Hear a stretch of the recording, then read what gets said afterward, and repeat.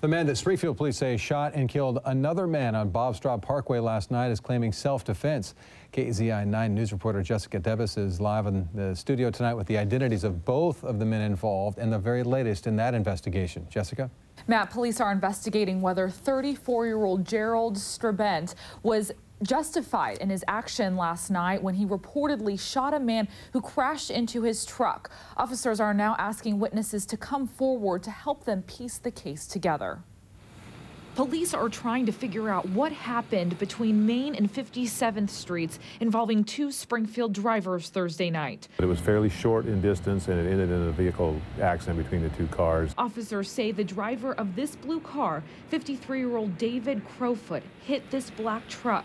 The crash fueled a fight outside the cars. Police say Gerald Strebendt then fired a gun, killing Crowfoot. I wouldn't call it random at all. I would call it a incident that was a dispute stemming from the accident and possibly did some driving stuff before the accident. Crowfoot died at the scene. Strebendt, the alleged shooter, was never taken into custody. He says his actions were in self-defense. You have to believe that your life or the life of someone else, a third person, is in imminent danger. Strebendt owns Northwest Training Center on Main Street in Springfield. He's a mixed martial arts fighter and former U.S. Marine.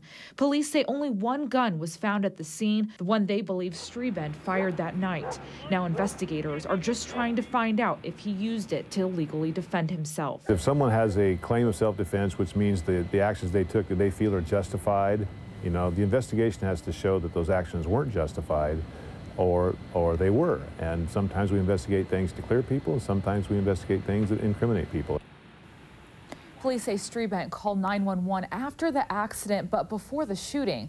Although police would not elaborate about that call, they are asking anyone who drove by the scene during the time of the shooting last night to call them. Live in the studio, Jessica Debus, KEZI 9 News.